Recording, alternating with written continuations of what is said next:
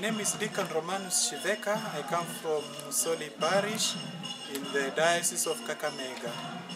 Today is a very happy day for me, for I have come to the conclusion of my religious formation journey. The journey has not been so easy. It has been a long journey, but I thank God that today all that began about 11 years ago, it's coming to an end.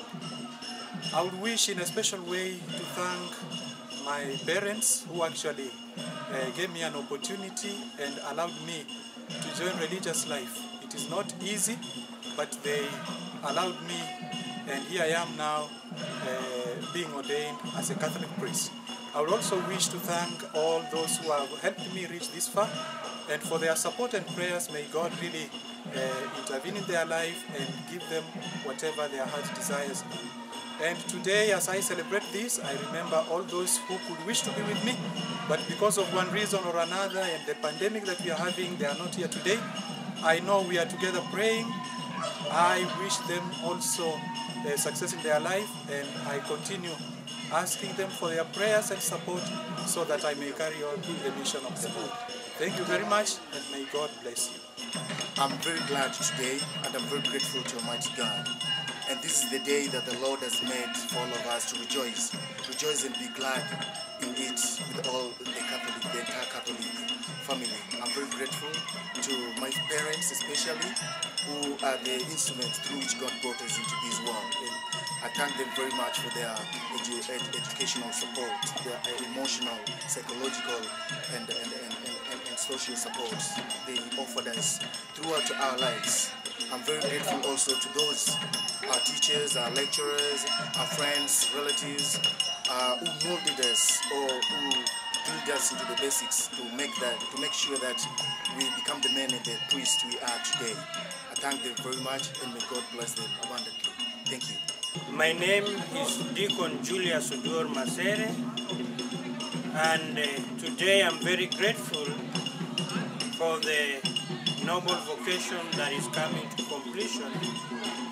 First of all, to say thank you to the Almighty God, and secondly, to my parents who nurtured my faith until I am what I am today.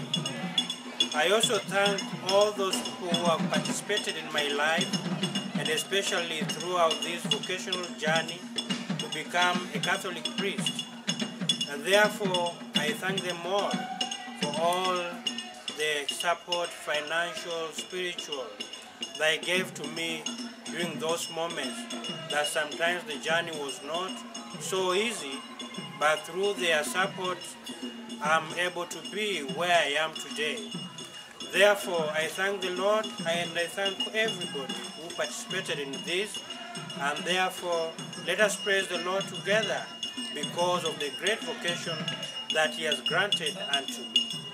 Kwa jina naitwa Shemasi Joseph Ambongo, shirika la Mtakatifu Francisco wa Sale kutoka jimbo la Kakamega, parokia Our Lady Consolata Bukaya.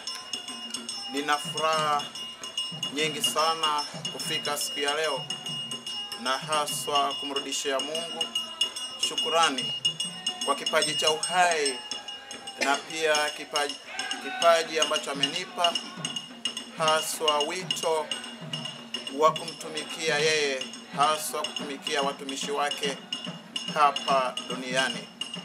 Safari imekuwa ya miaka mingi, karibu miaka 10 nilipoanza maisha yangu ya malezi katika shirika letu la Francisco wa Sale.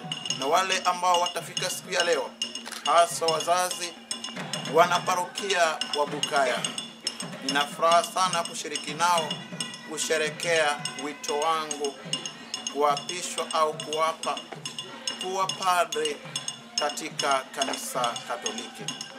I thank the Lord for this opportunity He has given me to come closer to His altar. In a special way, I thank my parents who helped me to reach where I am today. Also, I thank the Consolata Missionaries, my administrators, and all those who have been with me, where I've been for my pastoral year. I thank the Lord for all that.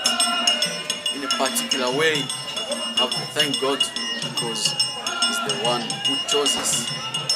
I'm sure He chose me in order to be His servant. Reaching this day for me, it's a great joy for me and all those who have been with me for formation and also where I've been working. I thank the Lord. I thank all Consolata missionaries. I thank all Consolata friends in Kenya, Uganda region, and all those friends who have been with me, Christians from Ordination parish who have been closer to me. I thank the Lord for them, and I pray that God may continue strengthening them, helping them to continue being faithful Christians. It's a great pleasure having reached this moment, this time, in a special way, without forgetting the graces of God that has been upon me. I want to thank Almighty God for the gift of life and for the gift of vocation that He has awarded me. Vocation is always a call. It's always a journey. Today, I'm here to witness the greatness of God in my life. The journey has been so long and tiresome. At the same time, it has been rich and full of faith. It is now beyond 12 years, almost 13 years, since I entered the Consolata Missionaries. I'm happy and I feel the joy of being part and parcel of this family. Today, I'll be ordained priest in the Catholic Church as a Consolata missionary. It's a great joy and pleasure, honor to thank God and each one of you for all this that you've done to me. May the Lord bless you in the name of the Father, and of the Son, and of the Holy Spirit. Amen.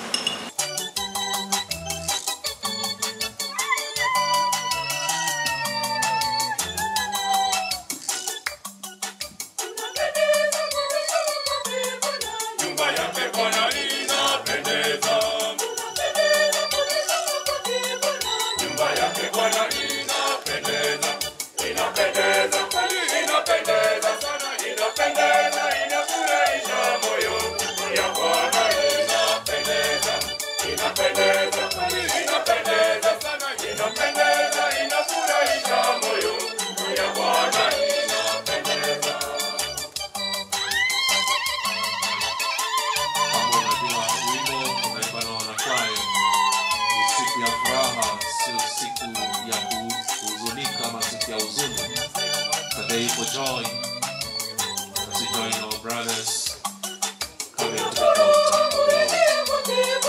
Nyumba yake Bwana ina furaha. Nyumba yake Bwana ina furaha. Ina furaha kweli, ina furaha kubwa, ina furaha. Ya Bwana ina furaha. Ina furaha, ina furaha kubwa, ina furaha.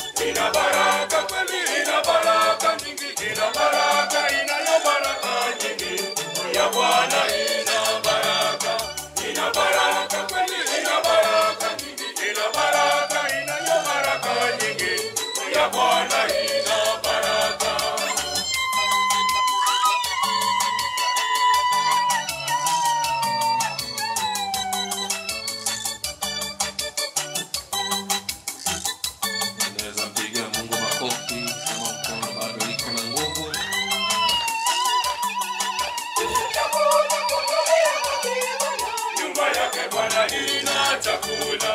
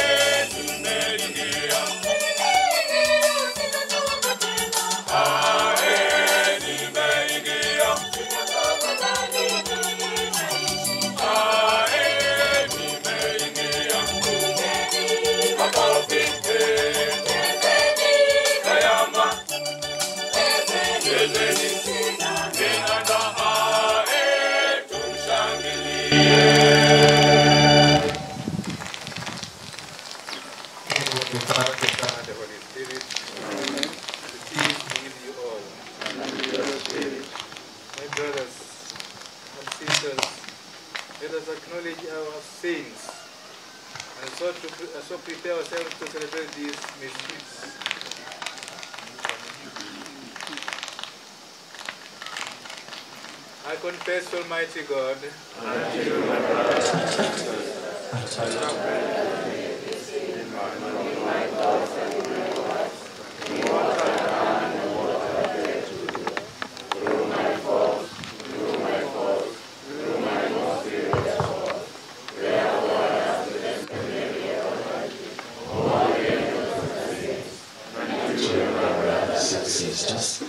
pray for me to the Lord our God.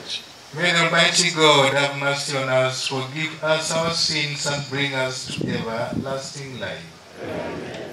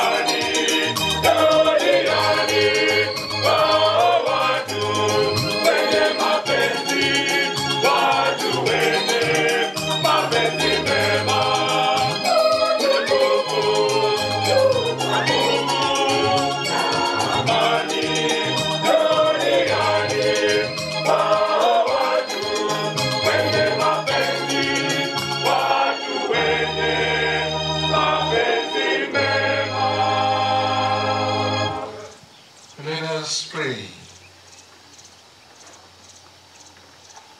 O God, who have taught the ministers of your church to seek not to be served, but to serve their brothers and sisters, grant, we pray, that these your servants whom you have graciously chosen today for the office of deacon and priesthood may be effective in action, general in ministry, and constant in prayer. Through our Lord Jesus Christ, your Son, who lives and reigns with you in unity of the Holy Spirit, one God, forever and ever. Amen. Reading from the Acts of the Apostles. At that time, as the number of disciples continued to grow, the Hellenists complained against the Hebrews because their widows were being neglected in the daily distribution. So the 12 called together a community of the disciples and said,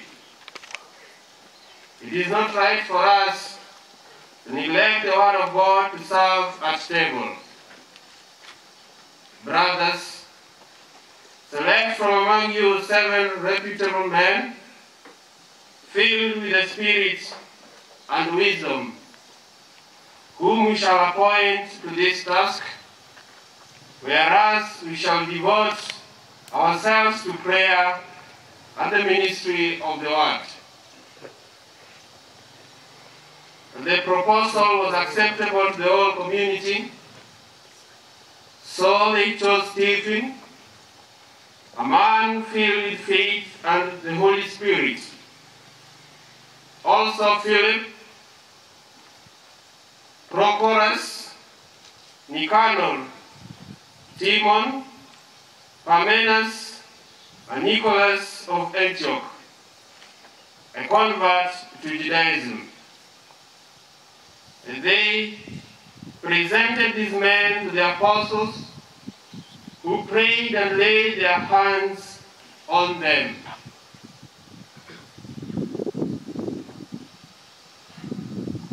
The word of the Lord. Wimbo wa Zaburi, Zaburi 110. Tunasema hivi: ndiwe kuhani hata milele, ndiwe kuhani hata milele, kwa mfano wake Melkizedeki, kwa mfano wake Melkizedeki. Ndiwe kuhani hata milele, kwa mfano wake Melkizedeki, ndiwe kuhani hata milele, kwa mfano wake Melkizedeki. Tutaongozwa na wanakwaya. Melkizedeki,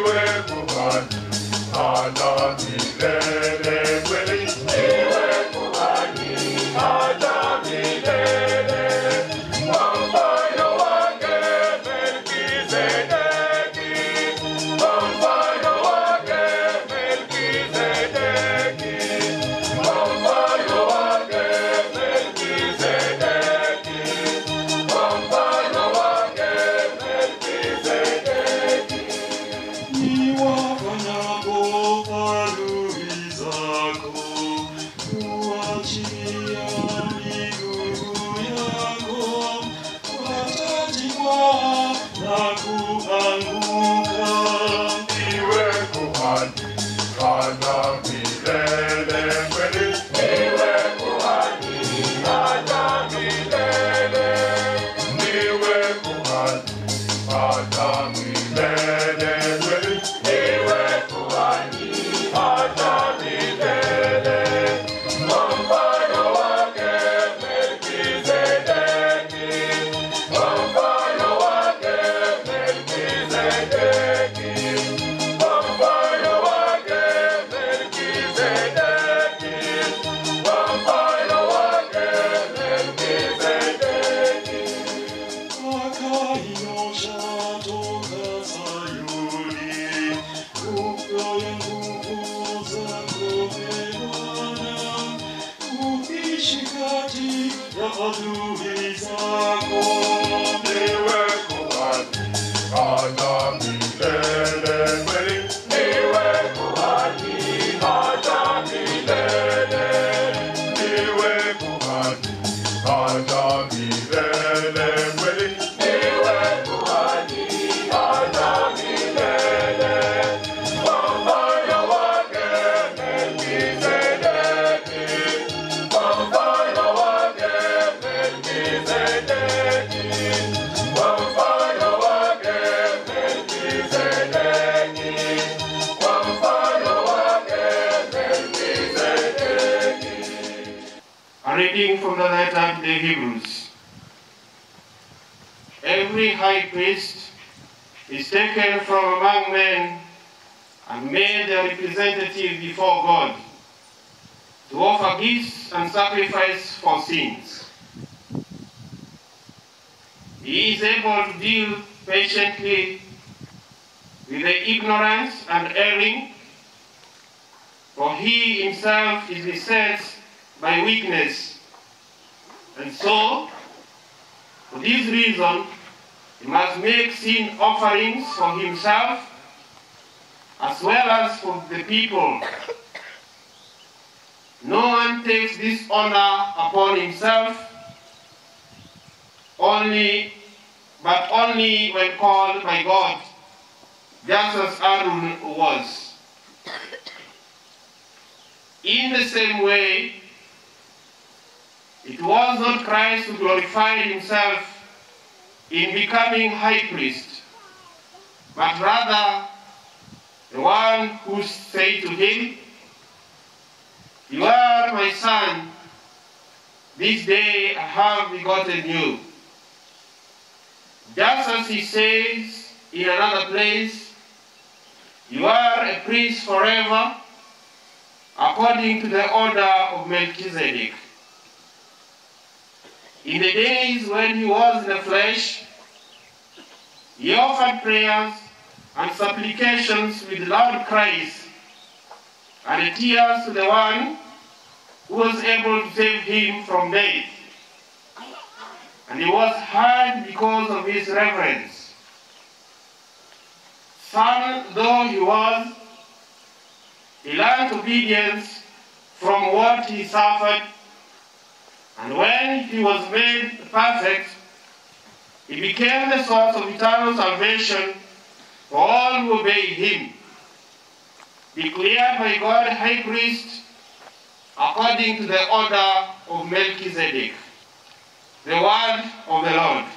Thanks be to God.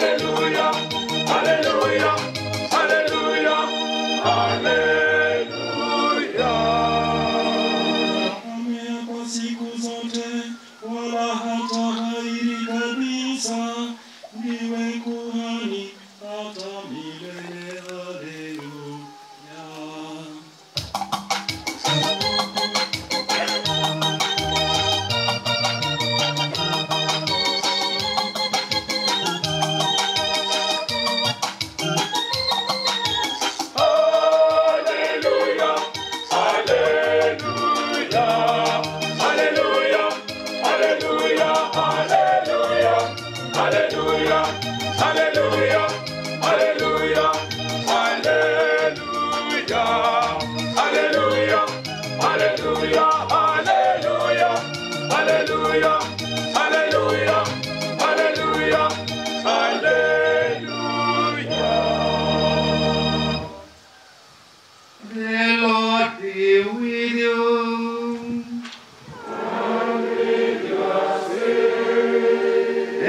proclamation of the Holy Gospel according to Luke.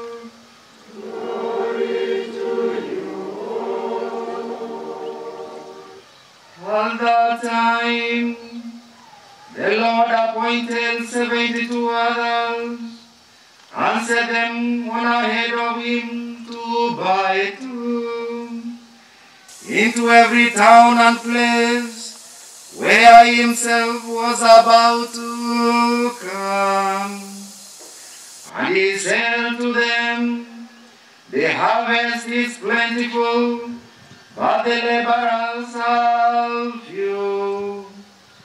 Pray therefore the Lord of the harvest to send out laborers into his harvest. Go your way. Behold, I send you out as lambs in the midst of wolves. Carry no purse, no bag, no sandals, and salute no one on the road. Whatever house you enter, first say, peace be to this house. And if a son of peace is there, your peace shall rest upon him. But if not, he shall return to you and remain in the same house, eating and drinking what they provide, for the laborer deserves his wages. Do not go from house to house. Whenever you enter town and they receive you, eat what is set before you. Heal the sick in it and say to them, the kingdom of God has come near to you. The gospel of the Lord. praise to you, Lord Jesus Christ.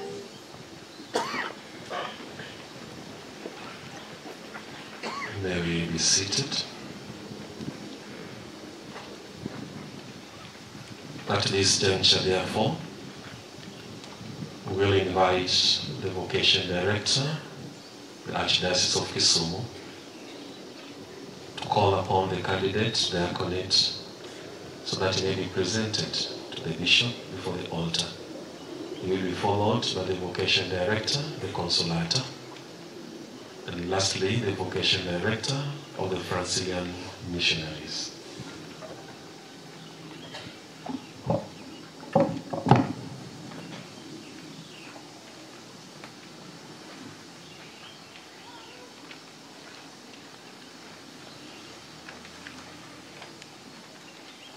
Dennis John Owino, son of George Ranginya Ondago and Patricia Otieno Ranginya, I ask you to come forward so that you may receive the ordination to the diaconate.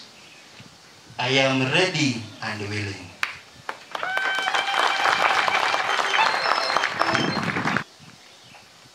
Jean Marie Bombalo Bakonda, son of Norbert Bakonda and Regina Atomangi, I ask you to come forward to receive the order of deacon. I am ready and willing.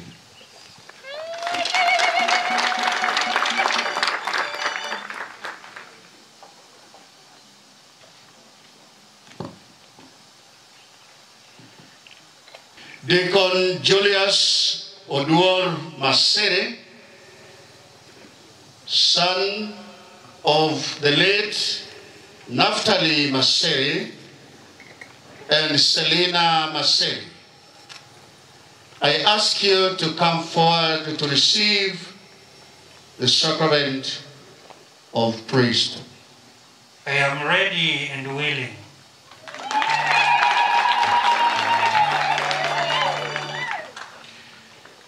Deacon Romanus SHEVEKA,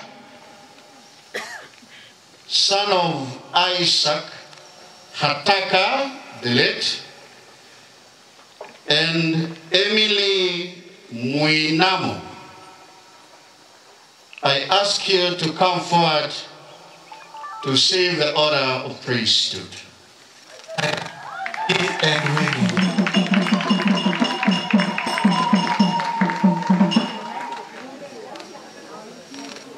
Deacon Francis Otieno Oyolo, son of Lucas Oyolo and Millicent Otieno. I ask you to come forward to receive the order of priesthood. I am ready and willing.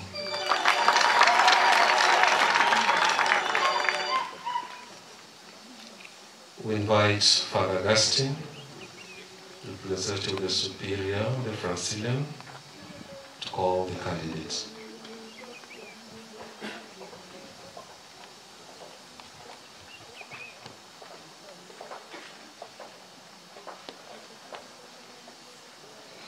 I request Deacon Fabian Wasonga MSFS, son of George Wami Okungu, and late Karen Otieno Wami, to come forward and receive the order of priesthood.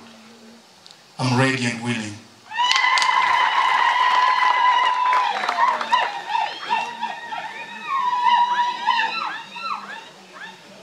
I request Deacon Joseph Abongo MSFS, son of John Orengo and Helen Abiti, to come forward and receive the order of priesthood. I am ready and willing.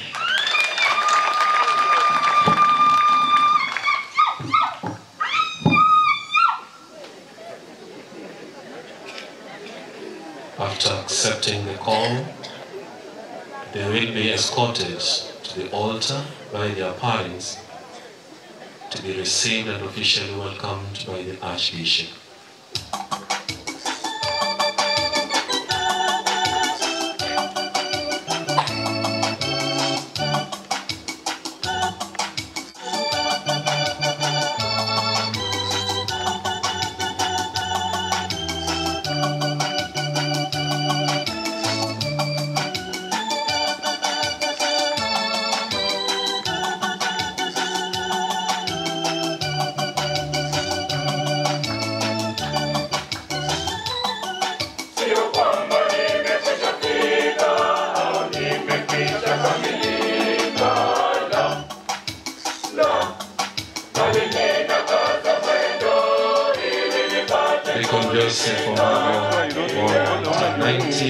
From Kakamega, Kenya, comes from Our Lady of Parish Consolata, Bukaya, Kakamega, Diocese. He joined the Francilian Seminary in Angani, Kenya for postulancy 2011-2012. He did his canonical novitiates and Francilium Dar es Salaam 2013. Joined Jordan University College in Tanzania for theological studies in 2020. Today, on 1st October 2020. Deacon Fabian Wasonga comes from Anwar Parish at Diocese of Kisumu. He joined the Francilian Missionaries at the Valley Seminary in Nairobi. The canonical novitiate and Francilium Kapaha, where he made his first profession in 2010. And later pursued Bachelor of Arts in Philosophy and Journalism at Bangalore University in India from 2013-2016. We did his regency on the MSFS provincialate in Morogoro, Tanzania in 2016. 2017, joined theological studies at Jordan University College in Tanzania. Made final profession vows 2019, August. Ordained deacon, October 2020. Deacon Julius MASERE comes from Gura Village, Sierra County.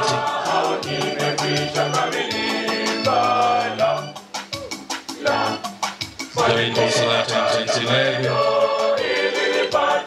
Consolata Institute Philosophy 2012-2015. Took his professional vows 2016. After finishing novitiate in Sagana.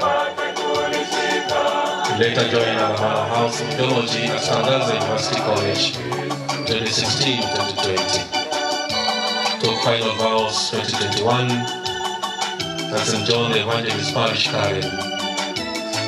Who was ordained deacon the year 2021. Deacon ROMANUS SHEVEKA comes from Kakamega Diocese, from St. Pius the Musoli Parish. Joined Consolata Missionaries August 2011. We joined for his formation was priesthood in Matari Nyeri. 2012 we joined Consolata Seminary for philosophical studies and postulancy. Completed in 2015. Proceeded for novitiate in Sagana. Did his first religious profession 2016 at Lamano House. Deacon Francis OTIENO studied in Italy, Consolata missionary from Nyabondo Parish.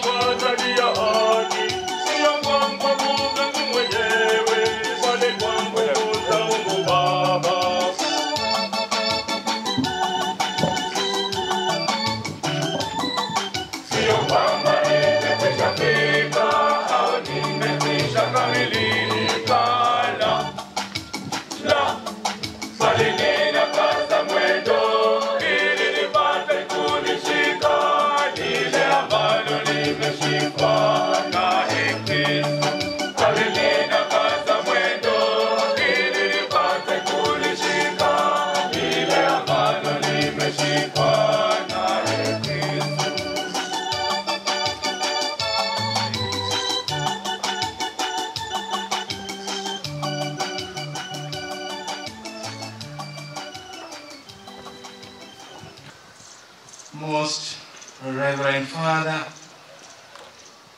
the Holy Mother Church requests you to ordain our brother Dennis John Owino, present here for the office of the deacon. Do you know if he is worthy? After inquiry among the people of Christ, and upon the recommendation of those who concerned with his training, I testify that he has been found worthy. We rely on the help of the Lord God and our Savior Jesus Christ, and we choose this man, our brother, to be to the order of deacon. We all respond, thanks be to God. Thanks be to God. Invite Vocation Director, the Consolata. Most Reverend Father, the Holy Mother Church requests you to ordain our brothers here present for the office of deacon. Do you know if he is worthy? After inquiry among the people of God and upon recommendation of those concerned with his training, I testify that Jean-Marie Bakonda has been found worthy. We rely on the help of the Lord God and our Savior Jesus Christ, and we choose this man, our brother, to the order of deacon. We all say thanks be to God. Most Reverend Father, the Holy Mother Church requests you to ordain our brothers here present for the office of presbyter. And do you know if we are worthy? After inquiry among the people of God and upon recommendation of those concerned with their training, I testify that Julius Masere, Francis Otieno, and Romanus SHEVEKA have been found worthy. And we rely on the help of the Lord God and our Savior Jesus Christ, and we choose these men, our brothers, to the order of presbyter. We all say thanks be to God. Thanks be to God. We call upon Vocation Director Francilian to present the candidates. Most Reverend Father, the Holy Mother of the Church requests you to ordain our brothers here present for the office of the presbyter. Do you know if they are worthy? After inquiry among the people of God and upon recommendation of those concerned with their training, I testify that they have been found worthy. And we rely on the help of our Lord God and our Savior Jesus Christ, and we choose these men, our brothers, to the order of presbyter. We all respond, thanks be to God. Thanks be to God. At this moment, we invite the candidates to be seated as we listen to the homily from the Archbishop. Brothers in the priesthood, brothers and sisters in the consecrated life, our dear beloved people of God, the family, parents, and family members of these, our brothers, to be ordained to the clerical order, and all of you present, good morning. Good morning. The purpose, my dear brothers, to be ordained to the clerical order, the purpose and nature of this solemn celebration as the ordination of you here present to the clerical status is, as I want to give you some brief.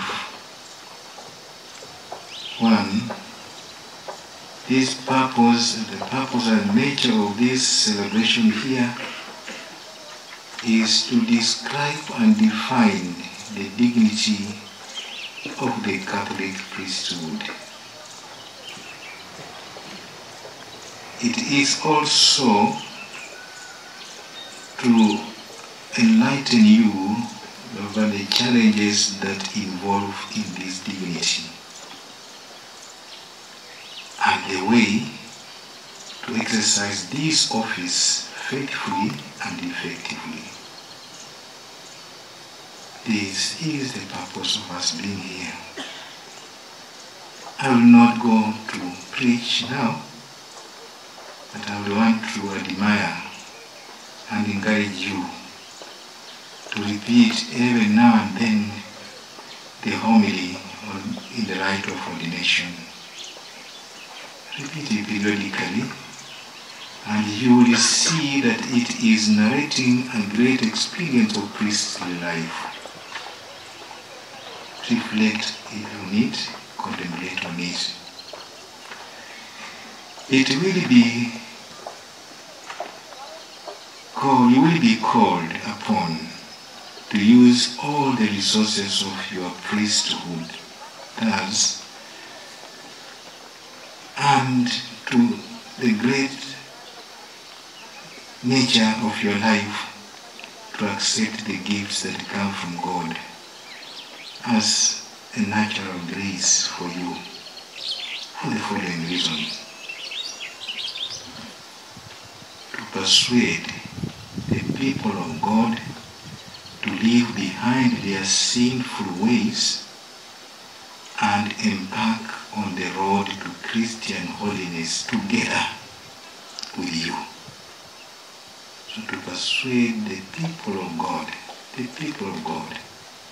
to leave their sinful ways as you help them to embark on the Christian road of holiness together with you.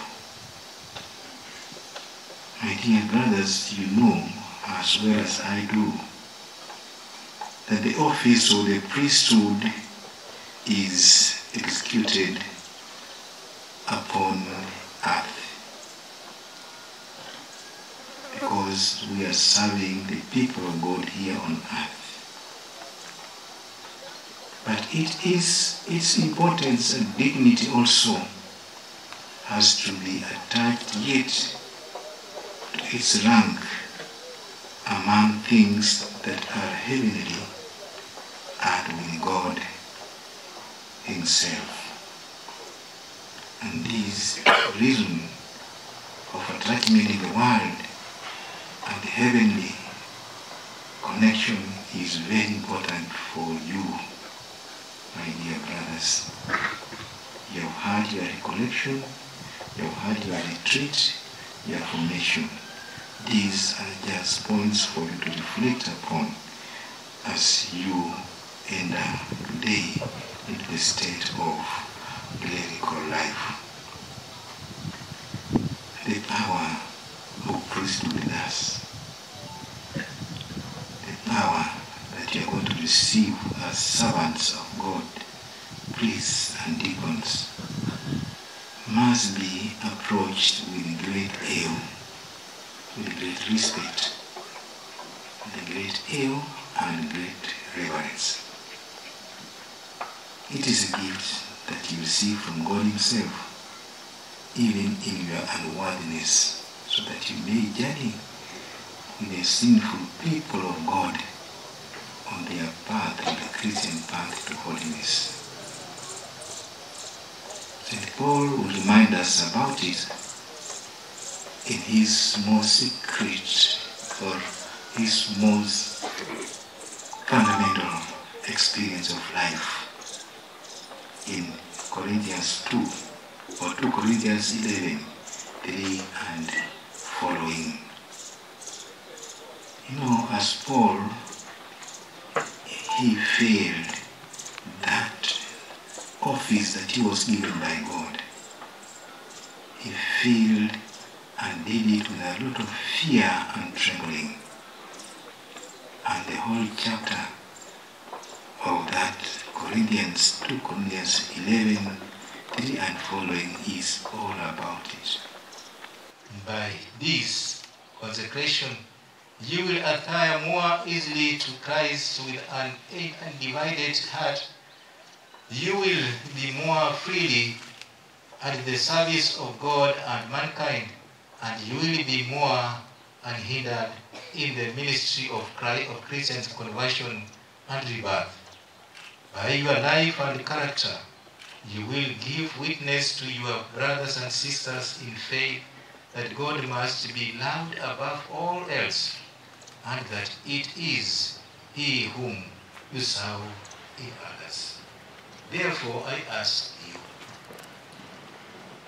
in the presence of God and the Church, are you resolved as a sign of your interior dedication to Christ to remain celibate to the sake of the kingdom and in lifelong service to God and mankind? I am. I am. May the Lord help you to persevere in this commitment. Amen. Amen. My sons, before you are ordained to ordain a deacon, you must declare before the people your intention to undertake this office. Are you willing to be ordained for the church ministry by the laying on of hands and the gift of the Holy Spirit? I am. I am. Are you resolved to discharge the office of deacon with humility and love in order to assist the bishop and the priests and to serve the people of God, of Christ?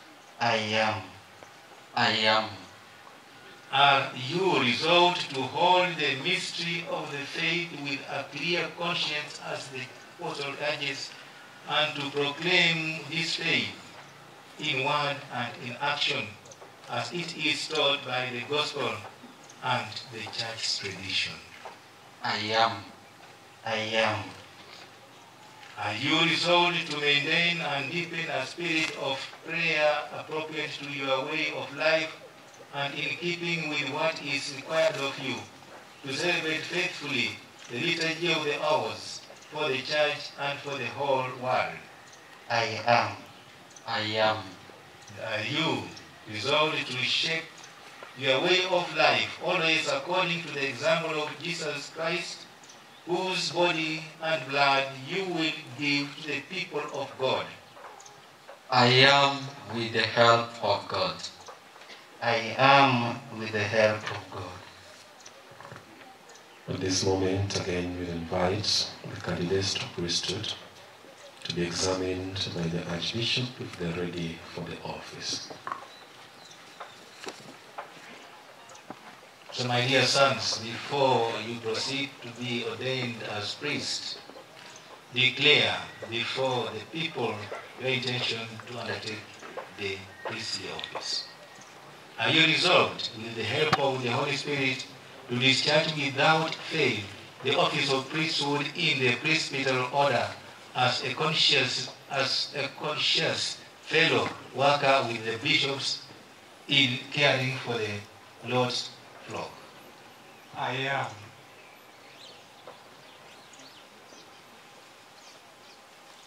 Are you resolved to celebrate the mysteries of Christ faithfully and religiously, as the Church has handed them down to us for the glory of God and the sanctification of Christ's people?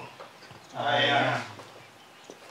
Are you resolved to hold the mystery of the faith with a clear conscience as the Apostle urges, and to proclaim this faith in word and action as it is taught by the gospel and the church tradition? I am. Are you resolved to maintain and deepen a spirit of prayer appropriate to your way of life and in keeping with what is required of you, to celebrate faithfully the liturgy of the hours for the church and for the whole world? I am. Are you resolved to exercise the ministry of the word worthily and wisely, preaching the gospel and explaining the Catholic faith? I am.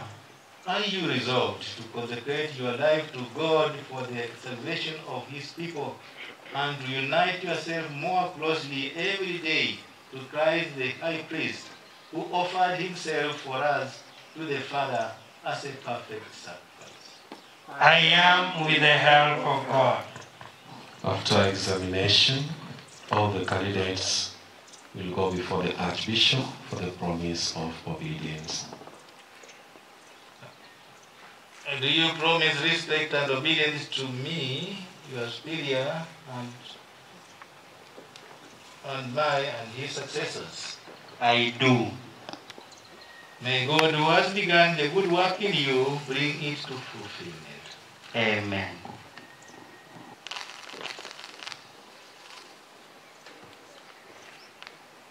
Do you promise respect and obedience to me, to your superior, and my and his successors? I do. And may God, who has begun the good work in you, bring it to fulfillment. Amen.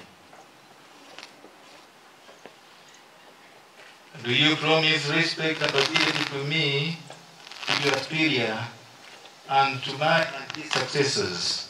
I do. May God who has begun the good work in you bring it to fulfillment. Amen. Do you promise respect and obedience to me, to your superior, and to my and his successors? I do. And may God who has begun the good work in you bring it to fulfillment. Amen. Do you promise respect and obedience to me, to your superior, and to my and his successors? I do. May God who has begun the good work in you bring it to fulfillment. Amen. And do you promise respect and obedience to me, to your superior, and my and his successors? I do. May God who has begun the good work in you bring it to fulfillment. Amen.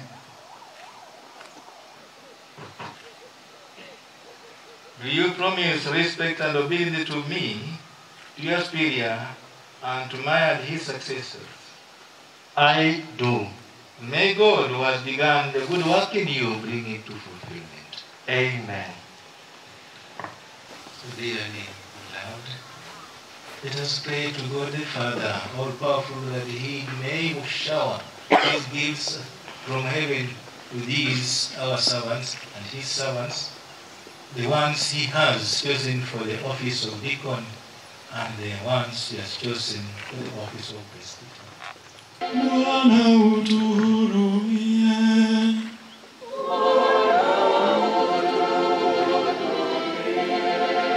Kristo utuhurumie.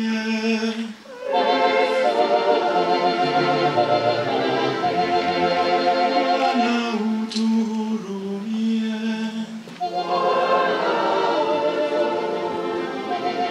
Maria mtakatifu, mama wa Mungu, Mtakatifu Mikaeli, Mtakatifu malaika wa Mungu,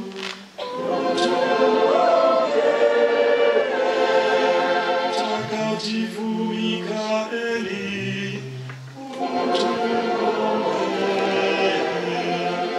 watakatifu malaika wa Mungu,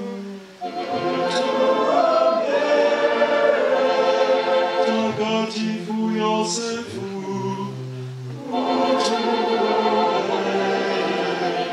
Mtakatifu Yohane Mbatizaji,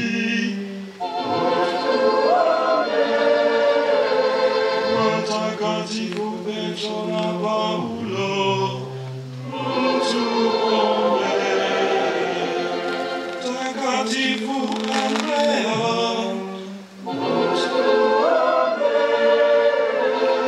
Mtakatifu Yakobo,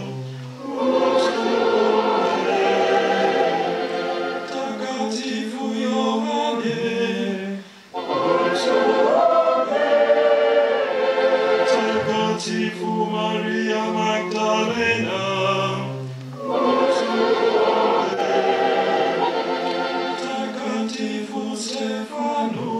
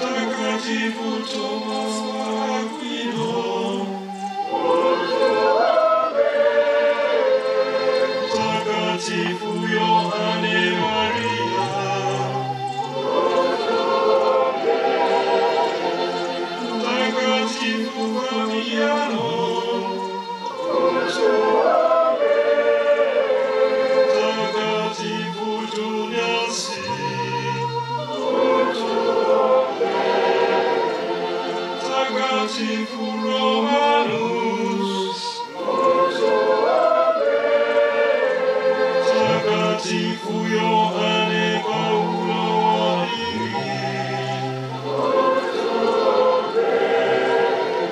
Mtakatifu Yosefina Bakita,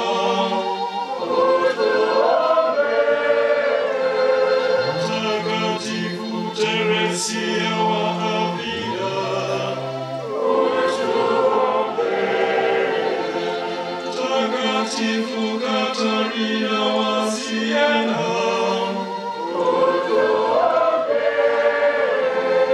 mwenye heri Yosefu Alamano,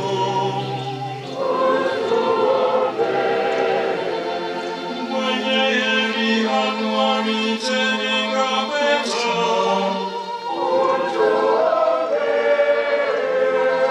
mwenye heri Irene Stefani,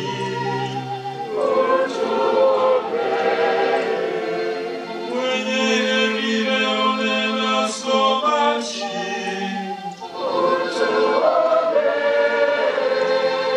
watakatifu wote wa Mungu,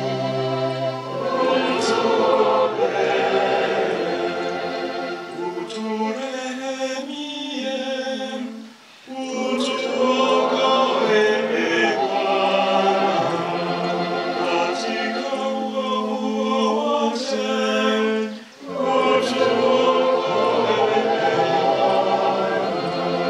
katika dhambi yoyote,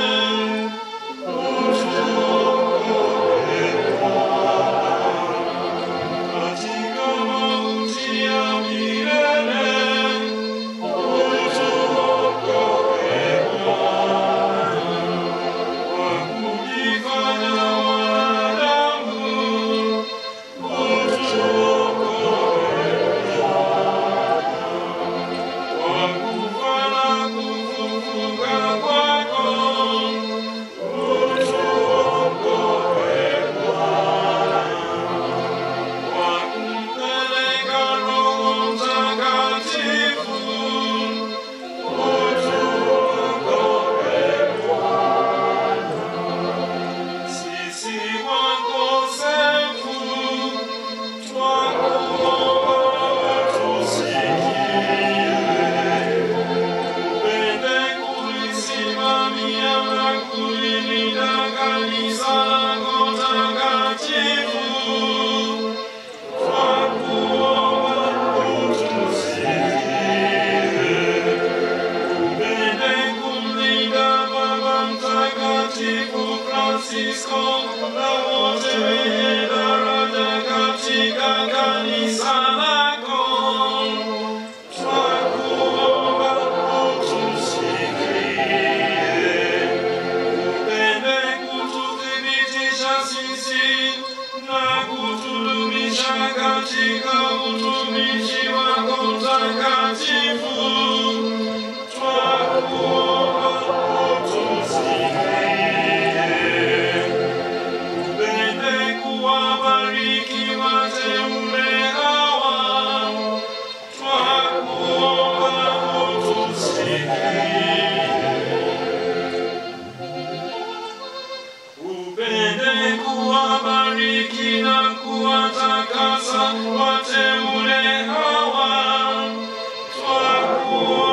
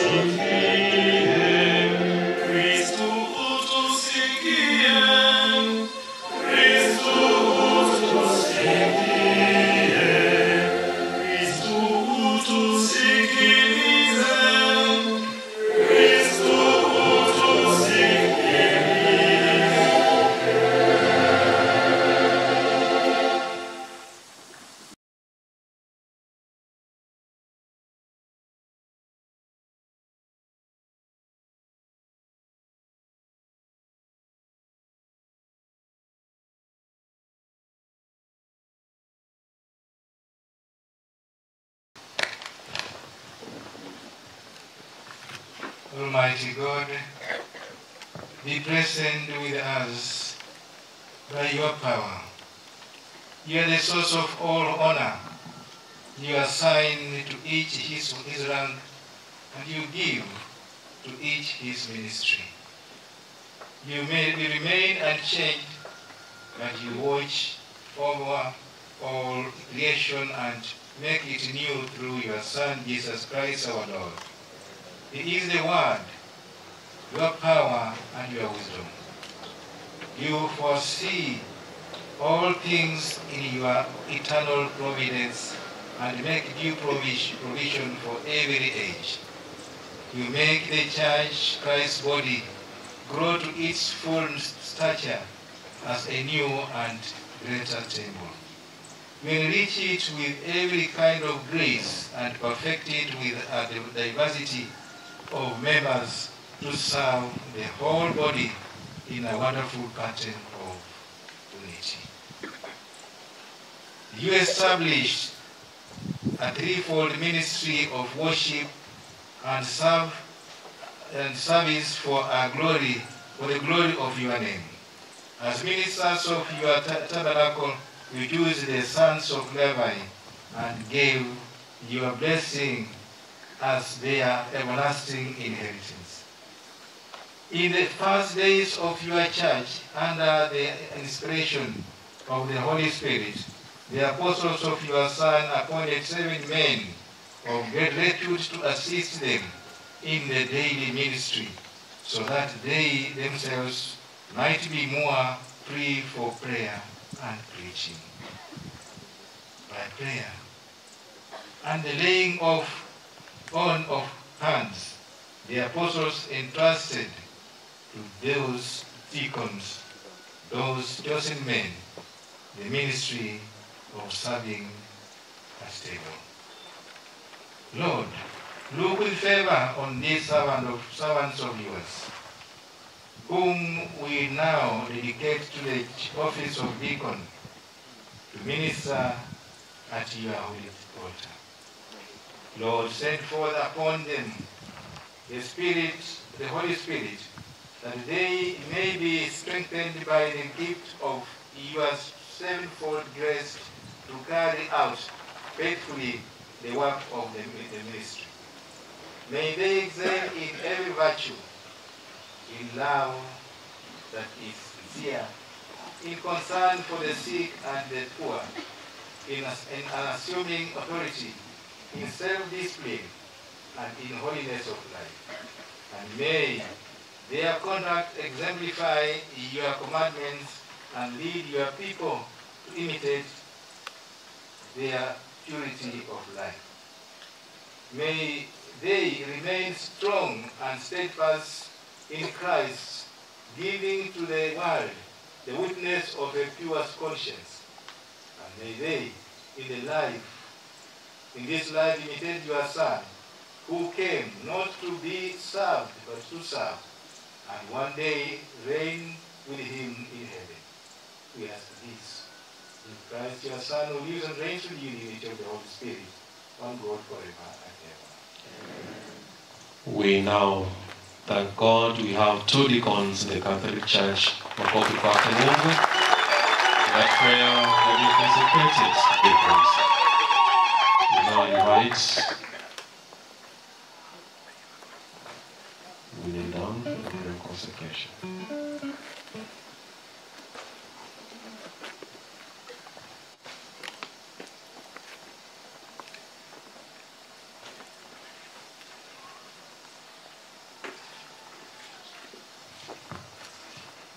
Listen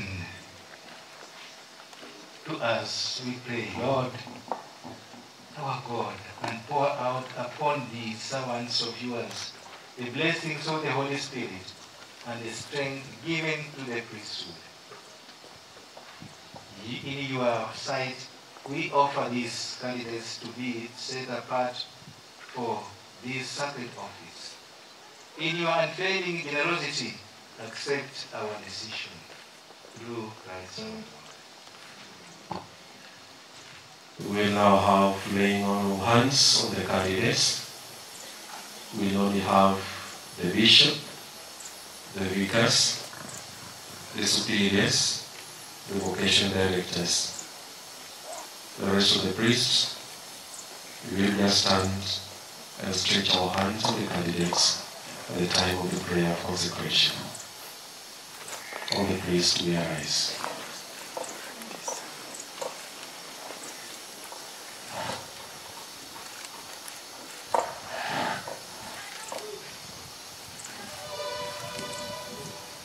Silence.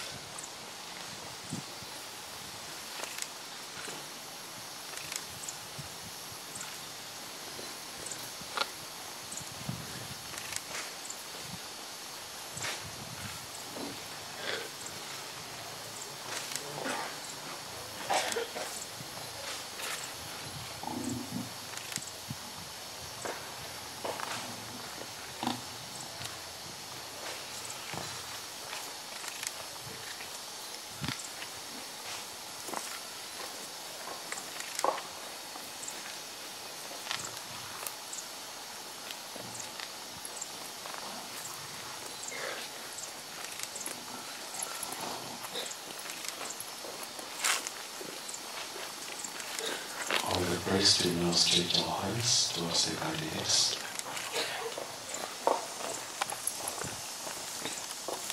Almighty God, come to our help. Lord, Holy Father, Almighty and Eternal God, you are the source of every honor and dignity, and all progress and stability. Almighty Father, grant to these servants of yours the dignity of the priesthood. Renew within them the spirit of holiness. As co-workers with the order of bishops, may they be faithful to the ministry that they receive from you, Lord God, and be to others a model of right conduct. May they be faithful in working with the order of bishops, so that the words of the gospel may reach the ends of the earth, and the family of nations, made one in Christ, may become God's one holy people. We ask this through our Lord Jesus Christ, your Son, who lives and reigns with you in the unity of the Holy Spirit, one God forever and ever. With that prayer, we now have 5 new priests for the church. Makofi kwake Mungu.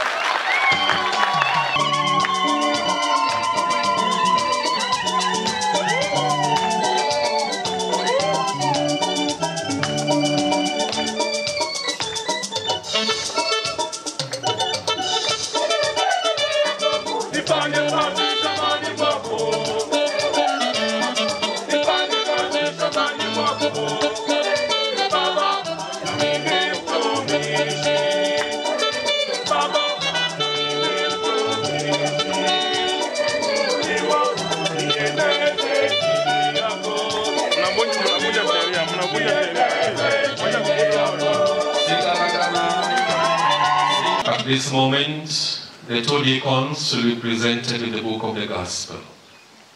Receive the gospel of Christ, whose herald you are now.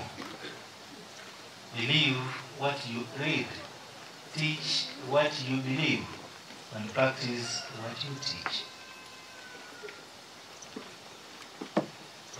He is now showing us his tool of work, the gospel to be proclaimed. Makofi kwake Mungu.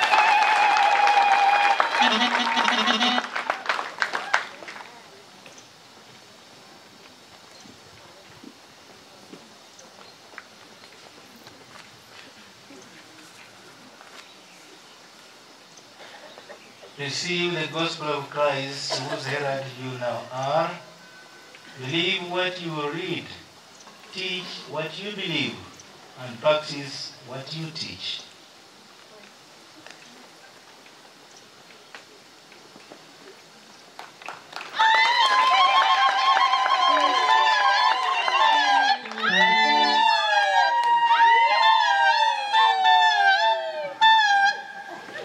At this moment, we will invite the new ordained priest for the anointing of hands. Dear Father, anointed Jesus Christ as Lord through the power of the Holy Spirit. May Jesus keep you worthy of offering sacrifice to God and sanctifying the Christian assembly.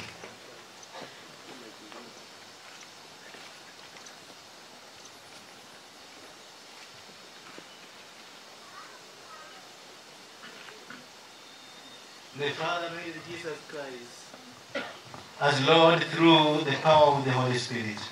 May Jesus keep you worthy of offering sacrifice to God and sanctifying the Christian assembly.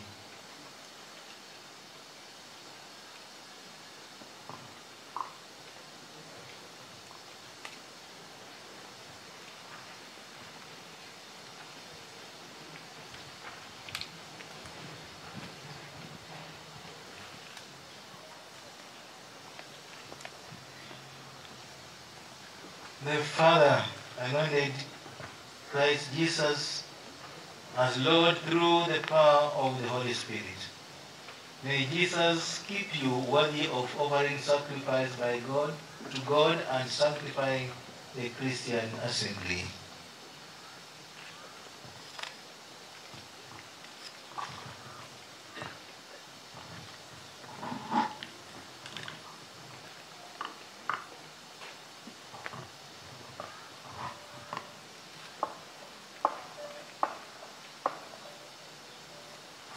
The Father anointed Jesus Christ as Lord through the power of the Holy Spirit. May Jesus keep you worthy of offering sacrifice to God and sanctifying the Christian assembly.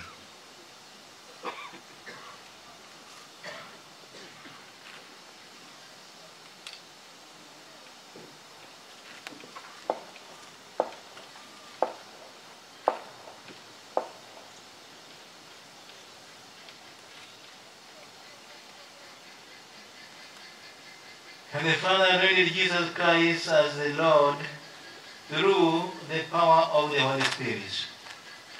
May Jesus keep you worthy of offering sacrifice to God and sanctifying the Christian assembly. Kwa hivi sasa sote tutasimama, wanakwaya wakituongoza katika wimbo wa Roho Mtakatifu.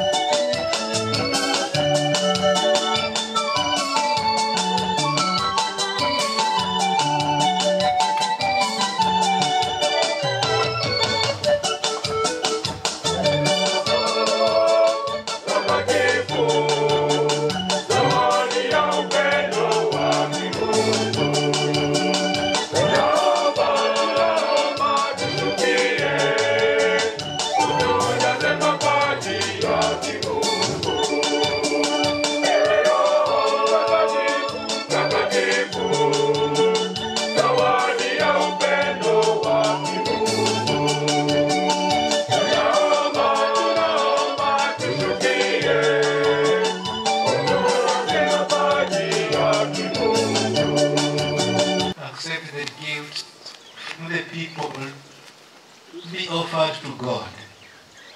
Be conscious of what you are doing. Be as holy as the actions you perform and model your life after the mystery of the Lord's cross.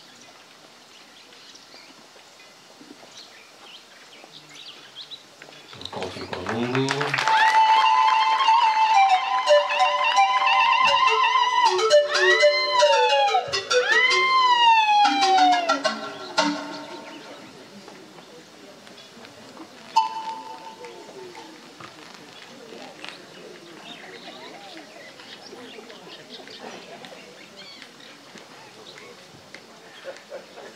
Receive the gifts from the people to be offered to God.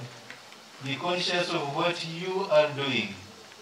Be as holy as the actions you perform, and model your life after the mystery of the Lord's cross.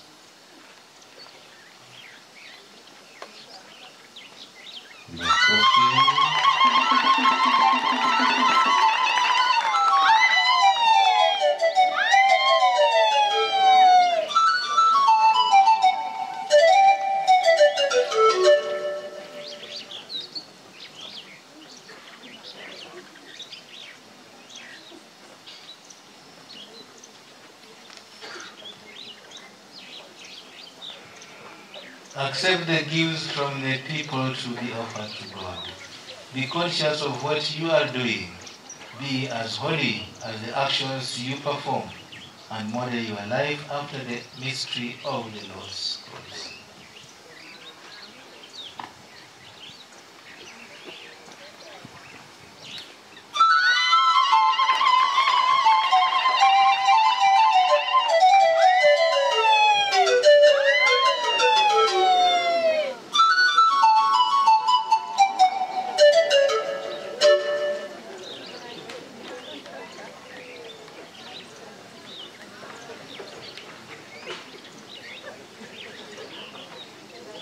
Accept the gifts from the people to be offered to God.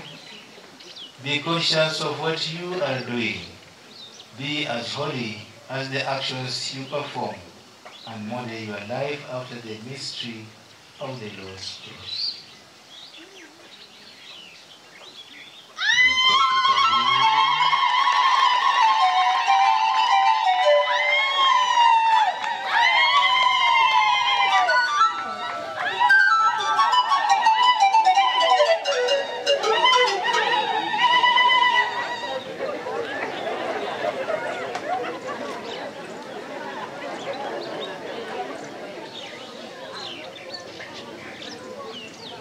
Accept the gifts from the people to be offered to God. Be conscious of what you are doing. Be as holy as the actions you perform, and model your life after the mystery of the Lord's cross.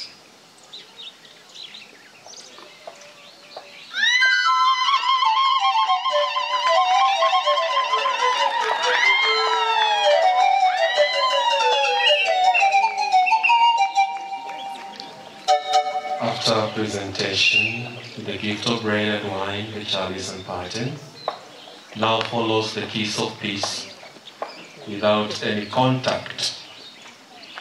We invite the Archbishop, the vicars, the superiors, the vocation director to come and show them the sign of peace. Or the choir can give us a song.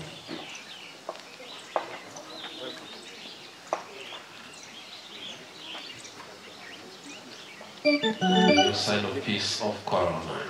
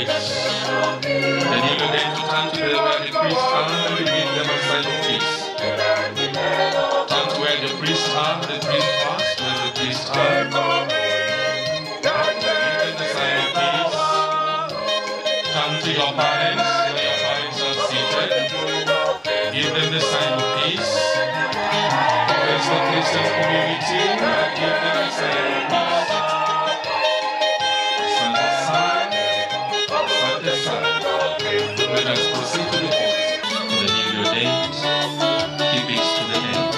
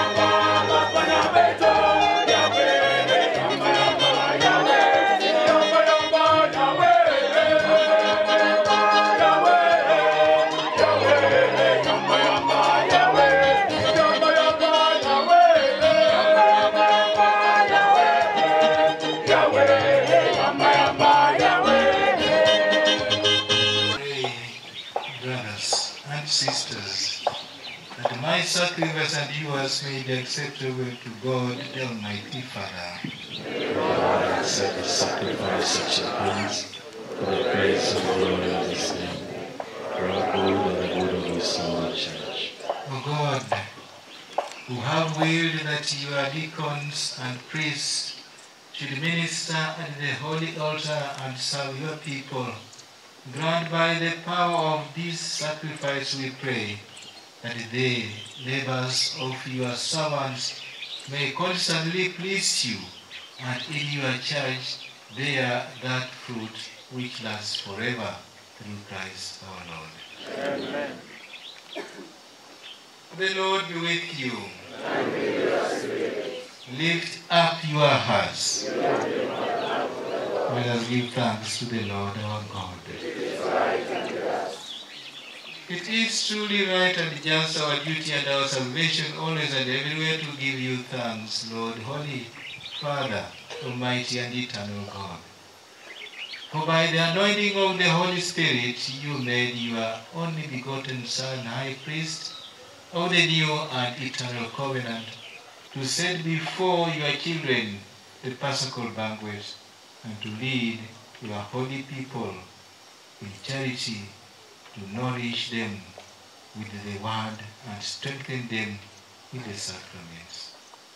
As they give up their lives for you and for the salvation of their brothers and sisters, they strive to be comforted to the image of Christ himself and offer you a constant witness of faith and love.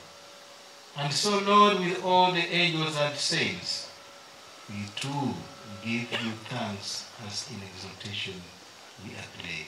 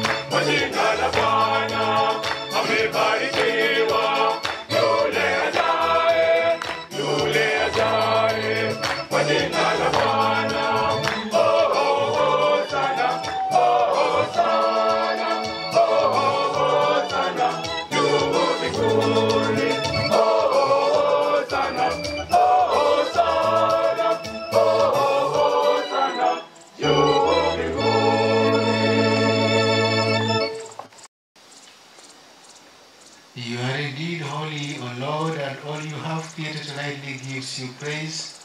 For through your Son, our Lord Jesus Christ, and by the power and the working of the Holy Spirit, you give life to all things and you make them holy, and you never cease to gather people to yourself, so that from the rising of the sun to its setting, a pure sacrifice may be offered to your name. Therefore, O Lord, we humbly implore you, by the same Spirit, graciously make holy these gifts we have brought to you for consecration, that they may become for us the body and the blood of your Son, our Lord Jesus Christ, at whose command we celebrate these mysteries. On the night he was betrayed, he himself took bread, and giving you thanks, he said the blessing, broke the bread and gave it to his disciples, saying, "Take this, all of you, and eat of it, for this is my body, which will be given up for you."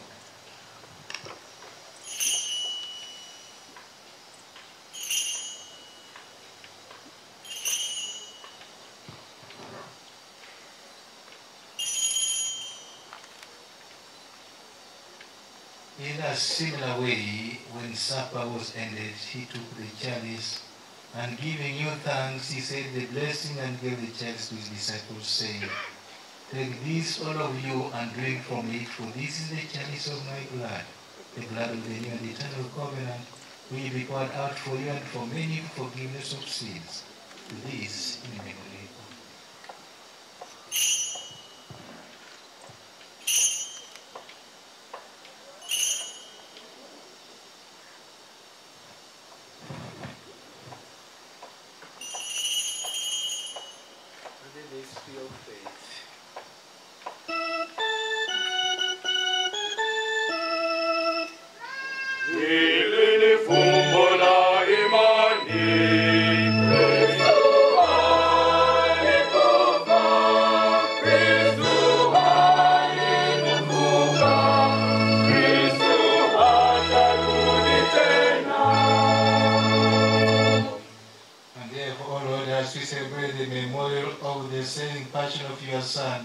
His wondrous reign and ascension into heaven.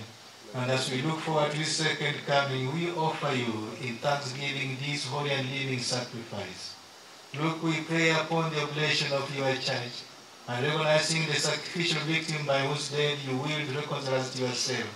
Grant that we who are nourished by the body and the blood of your Son, and filled this Holy Spirit, may become one body and one spirit.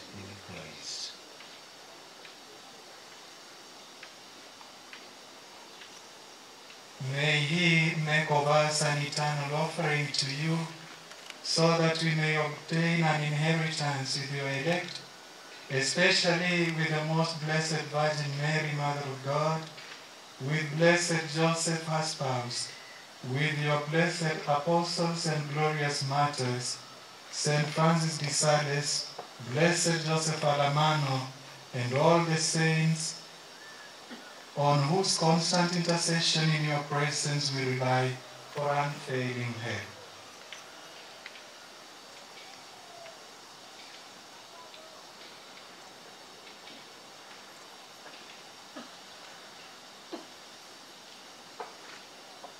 May this sacrifice of our reconciliation, we pray, O Lord, advance the peace and salvation of all the world. Be pleased to confirm in faith and charity your pilgrim church on earth, with your servant Pope Francis, our Archbishop Philip, the order of bishops, especially these your servants who have been ordained today as priests and deacons, as ministers for the church, all the clergy and the entire people your Son has gained for you.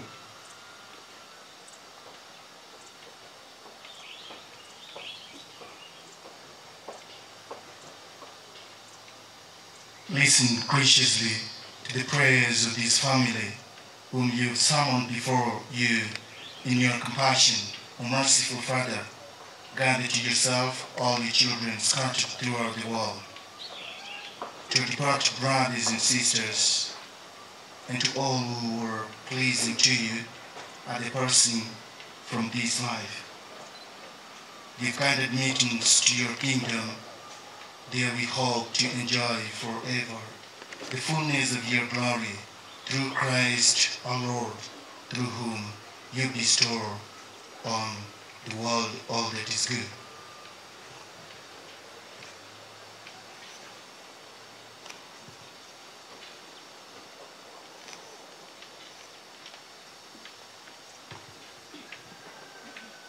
Through him and with him and in him, O God Almighty, Father, in the unity of the Holy Spirit, all glory and honor is yours forever and ever.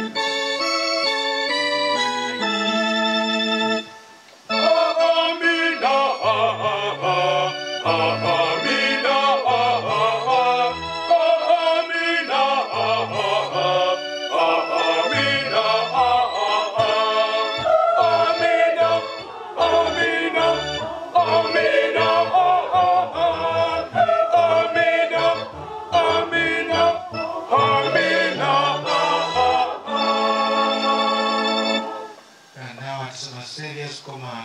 informed by the divine teaching, we dare to say, Our Father, who art in heaven, hallowed be thy name. Thy kingdom come, thy will be done on earth as in heaven. Give us this day our daily bread, and forgive us our trespasses, as we forgive those who trespass against us. Lead us not into temptation, but deliver us from evil. Deliver us, Lord, we pray, from every evil, and graciously grant peace in our days, that by the help of your mercy we may always be free from sin, and saved from all distress, as we await the blessed hope, the coming of our Savior Jesus Christ. Lord Jesus Christ, you said to the apostles, Peace I leave you, my peace I give you. Look not on our sins, from the faith of your church, and graciously grant our peace and unity in accordance to your will, who live and reign forever and ever. Amen. The peace of the Lord be with you all. And with your spirit. Let us offer each other the sign of peace.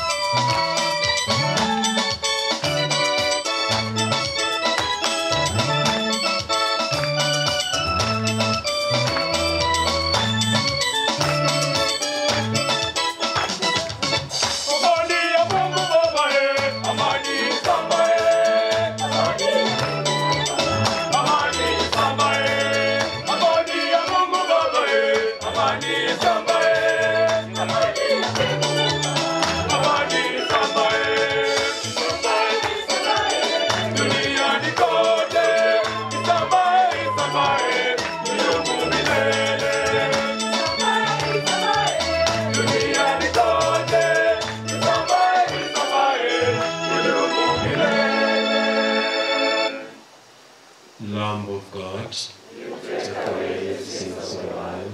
Have mercy on us. Lamb of God, you take away the sins of the world. Have mercy on us. Lamb of God, you take away the sins of the world. Grant us peace. Behold the Lamb of God, behold him who takes away the sins of the world, and blessed are those who eat the supper of the Lamb. Lord, I am not worthy to shake it in my name, but only say the word, and my soul shall be healed. May the good of Christ keep us safe all the time. Amen.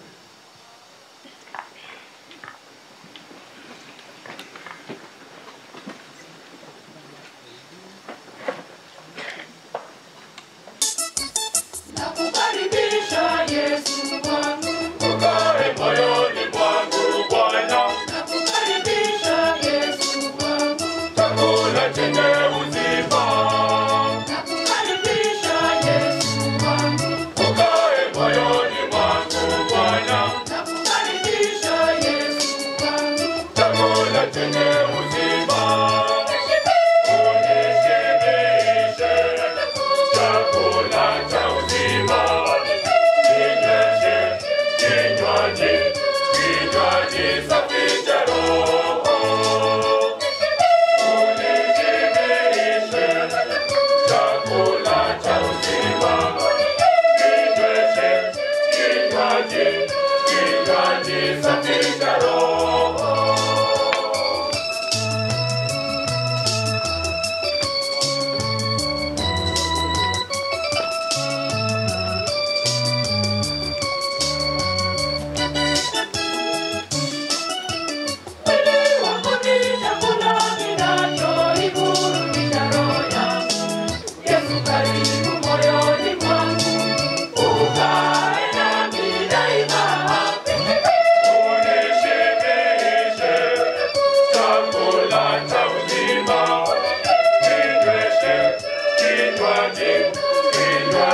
Safi cha Roho. Unishibishe chakula cha uzima. Ninyweshe kinywaji safi cha Roho.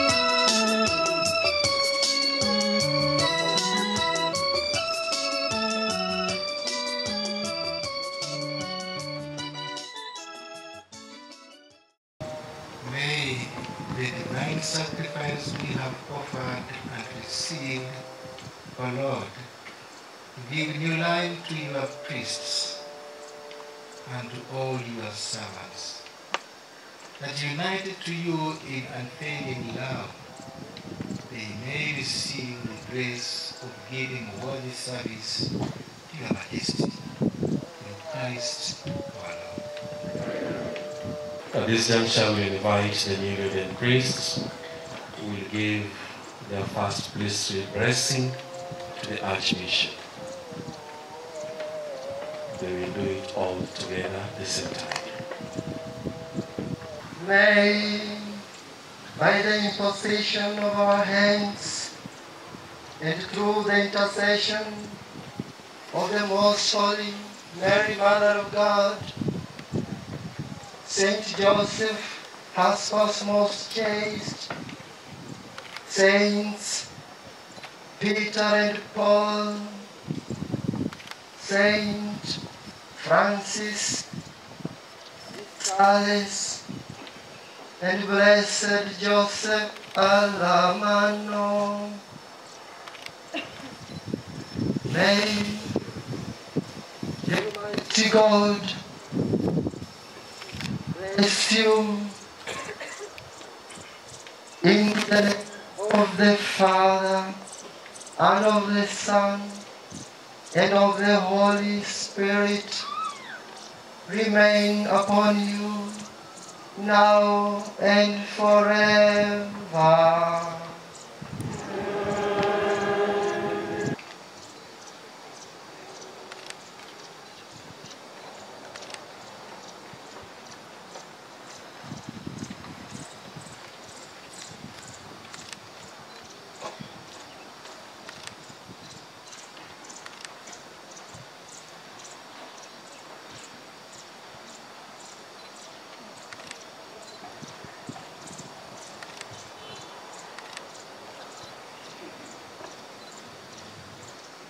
Kwa kunyosha mikono yetu juu yenu na kwa maombezi ya Mama Bikira Maria, mama wa kanisa, na ya Mtakatifu Yosefu mchumba wake, na ya watakatifu Petro na Paulo, na ya watakatifu somo wetu, baraka yake Mungu Baba na Mwana na Roho Mtakatifu iwashukie na ikae nanyi daima na milele.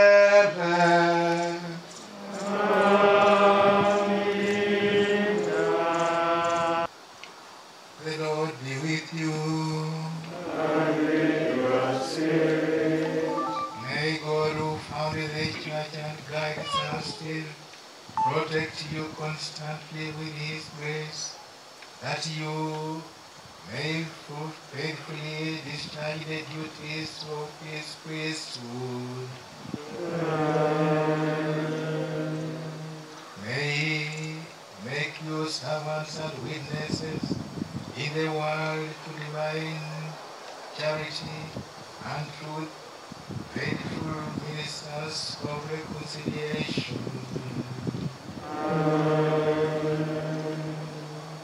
May he make you true shepherds to provide the living bread and word of life to the faithful, and they may continue to grow in the unity of the body of Christ.